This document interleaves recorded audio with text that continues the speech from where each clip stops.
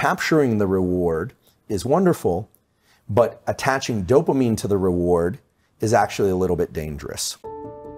Celebrating the win more than the pursuit, it actually sets you up for failure in the future. And so this gets us right into something called dopamine reward prediction error. And reward prediction error is basically if you expect something to be really great, and then it's not quite that great, your dopamine baseline lowers. And now understanding what we know about dopamine, that means that not only did you feel as if you lost because it wasn't as much a celebration as you thought it would be, but it also means that you're starting from a lower place, meaning you are less motivated. Anytime you have a bunch of dopamine and you're in pursuit, after you achieve a win, now this could be a business win, a relationship, a win of any kind, but inevitably there's going to be a tipping back of the scale on the pain side.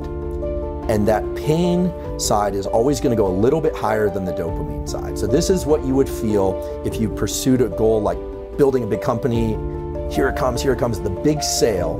And then there's the, well, what now? The kind of letdown. Now, if you simply wait and stop pursuing dopamine for a short while, the scale starts to reset. The problem is a lot of people immediately roll right into the next pursuit. And then what happens is that scale starts to get stuck on the pain side.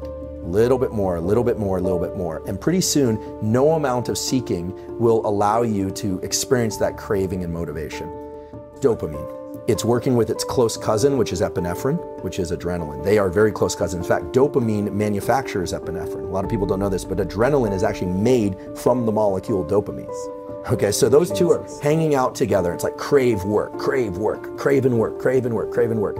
And then you get the win. And some people allow the big peak in dopamine to be associated with the win.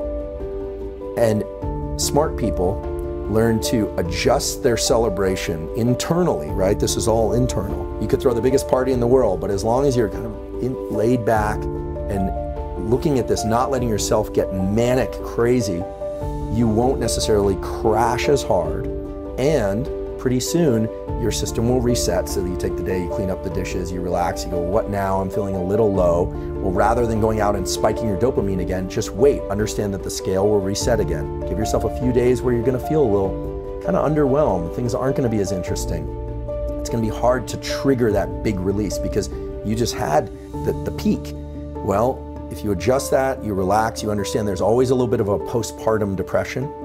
We sometimes hear about postpartum depression. That's a clinical thing, but there's always that kind of, today's not as exciting as the previous days. What am I gonna do with my life? But then if you let it start ratcheting up again, then what you realize is your capacity to tap into dopamine as a motivator, not just seeking dopamine rewards, that is infinite. And I think for most people, we think of the reward as the finish line. And so the key is to get to the finish line, step into the end zone, but no end zone dance. It's just like, yep, and now I'm gonna go do it again. That's really the key.